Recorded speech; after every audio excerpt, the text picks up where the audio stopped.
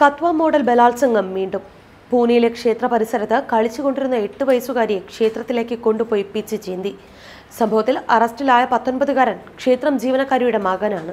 കത്വ ബലാത്സംഗത്തെ തുടർന്നുള്ള വിവാദങ്ങൾ കെട്ടടങ്ങും മുൻപാണ് പൂനെയിലെ പിംപ്രിയിലെ ക്ഷേത്രത്തിൽ 8 വയസ്സുകാരി വീണ്ടും പിച്ച് ചീന്തപ്പെട്ടത്. ക്ഷേത്രം ശുചീകരിക്കുന്ന സ്ത്രീയുടെ 19-കാരനായ മകൻ കുട്ടിയെ അതിക്രൂരമായ ബലാത്സംഗത്തിനിരയാക്കി. സംഭവത്തിന് ശേഷം ഒളിവിലായിരുന്ന പ്രതി രോഹൻ ബാലേക്കറെ ബുധനാഴ്ച പോലീസ് അറസ്റ്റ് ചെയ്തിരുന്നു. മോർവാടി കോടതിയിൽ ഹാജരാക്കിയ ഇയാളെ 18 വരെ പോലീസ് കസ്റ്റഡിയിൽ വിട്ടു. സ്കൂൾ പഠനം നിർത്തിയ പ്രതി അമ്മയുടെ സഹായിയായി നിൽക്കുകയായിരുന്നു. ആരുമില്ലാത്ത തക്കം നോക്കി പെൺകുട്ടിയെ ക്ഷേത്രത്തിനുള്ളിൽ കൊണ്ടുപോയി പീഡിപ്പിക്കുകയായിരുന്നു എന്ന് കേസ് അന്വേഷിച്ച പിംപ്രി പോലീസ് ഇൻസ്പെക്ടർ ശ്രീധർ ജാദവ് പറഞ്ഞു.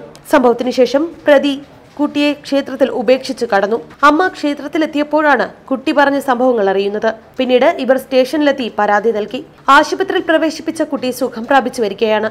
പ്രതിക്കെതിരെ പോക്സോ നിയമം ഉൾപ്പെടെയുള്ള വകുപ്പുകൾ പ്രകാരം കേസെടുത്തിട്ടുണ്ടെന്നും ഇയാൾ കുറ്റം സമ്മതിച്ചതായും അന്വേഷണ ഉദ്യോഗസ്ഥൻ പറഞ്ഞു.